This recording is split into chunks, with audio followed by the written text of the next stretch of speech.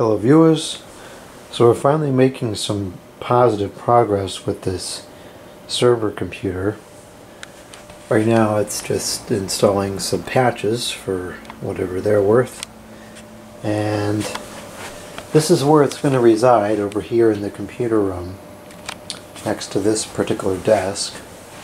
And I have these two drives on there for now just because I don't have enough storage on the internal one, so at least that's usable for now. And then I've ordered a new a 3 terabyte internal one, so I have a total of 4 terabytes, and that should be enough for a while. So we'll have that in there, and then I'm going to set up this UPS over here as well so that it'll be connected to that, and it's working pretty well. I've done some file transfers to and from the existing internal drive, and it was going at about 11 megabits or megabytes rather per second, and that's good enough to stream the video, high definition video. So really that's the most intensive thing I'd ever do on here, so it looks like it should work perfectly fine for what I wanted. Now I've done shared file transfer between computer to computer on my network before, and typically 11, 12, 10, somewhere right in that range is about as fast as it ever goes. I'm not sure if that's a limitation of the networking equipment, the router and the switches, or if that's just how fast it's going to go. Either way, I have excuse me, I have purchased a new router. I've had this router for ages, and it's recently started to hang up every now and again. For a while I had it set up on a timer, and so it would cut off at like 11 o'clock at night, and then it would be off until 5 o'clock the next day when I got home from work. And those short usage runs, you know, from 5 o'clock to 11 o'clock were usually okay, and it would work for that period of time without causing a problem. But then more recently I had to use the timer somewhere else, and so I've just had it plugged in here, and I'm back to the same problem where after a couple of days it just slows to an unusable crawl and refuses to work. So as much as I like these routers and think they're a fantastic model, very reliable, very powerful, they don't make them anymore, and I can't get another one. Well, I could, but the amount of tag sales and everything I'd have to go to try to find one would be ridiculous. So I as much as I didn't want to, I finally caved and bought a new router. It's a TP-Link router, and it's very highly rated on Amazon. It's nothing exotic, but when that comes in we'll have that. The switches I have are relatively new. I can't see them, but it's over there. There's one in here and there's one downstairs. I believe they're both TP-Link also. They're 10100s, and that's what the router is going to be, a 10100 Ethernet. So we'll see how well it works.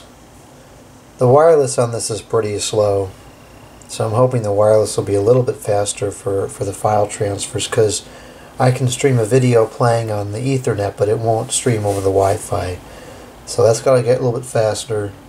Hopefully the new router will work. Actually, what we're going to do with the new equipment, I'm going to take the router, the phone modem, and the ringer, and we're going to put all that stuff in the closet in the bedroom. So let's go in there and just take a look at that real quick.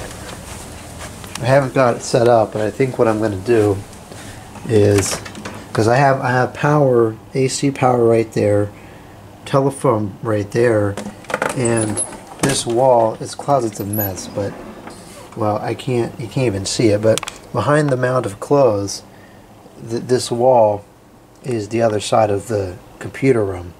So there's a hole in this wall, and of course you can't see it. It's down below there somewhere, and that passes through, ouch, that passes through over into this room where the phone jack is, and you can see that Ethernet cable there is actually one that's currently passing through there into the bedroom to power the bedroom computer. So it's fairly convenient to put the router and the telephone box is probably going to mount them right on this wall, so they'll be out of the way. And yeah, that's really the only reason I would do that, because as you can see in here, the wires under here is just deplorable. And I mean, look at that mess. Oh my goodness. And it was even worse when all this stuff, I just pulled this out a couple hours ago, so it was even worse than it is now earlier today. So this has just gotta go. I mean, this is terrible. Awful. Terrible, terrible, terrible. So that's gonna go. If I get rid of the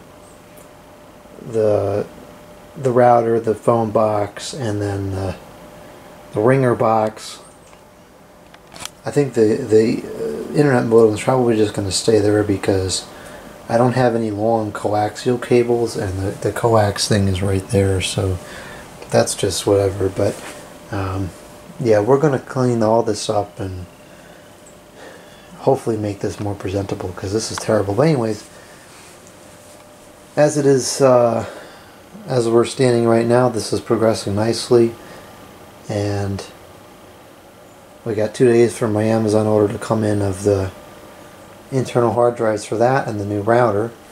So hopefully by the end of the week, this will be relatively up and running. I'll have a much better networking situation to use.